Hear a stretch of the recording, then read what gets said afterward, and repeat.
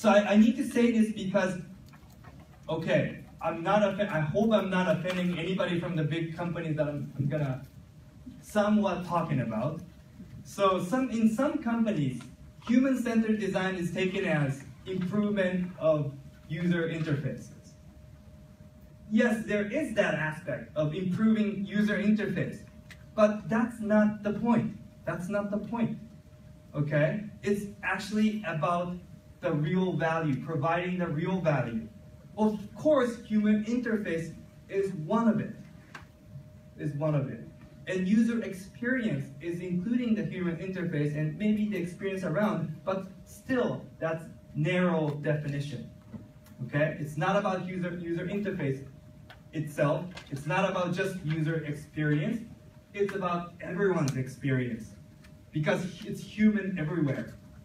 So please keep that in your mind. Please keep that in your mind. Of course, primary empathizing target will be your user, but that's not the only one. Do you remember the ice cream scoop that he was talking about in the video, David?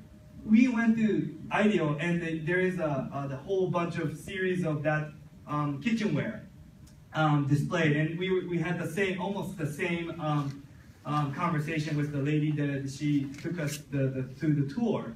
And do you know what they really focused? Do you know how they empathized with the end user? That was the end user empathy, that ice cream scoop.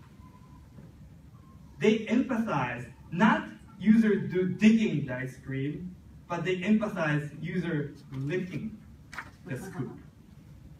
So the scoop, do you know the ice cream scoop? Yeah, it's a big spoon. Of course, it's nice, and you can put the good pressure on it, and it scoops really well. But what they really focus is when they lick the scoop.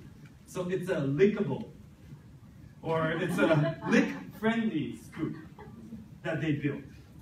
We never tried, me and Yoshi never tried, but we wanted to try. But that's the empathy they found. And that's the non-obvious value of that scoop. Yes? Of course scoop should be a good scoop, right? But if it's a lickable scoop, or lick-friendly scoop, it's a better scoop. So that was the IDEO's empathized result.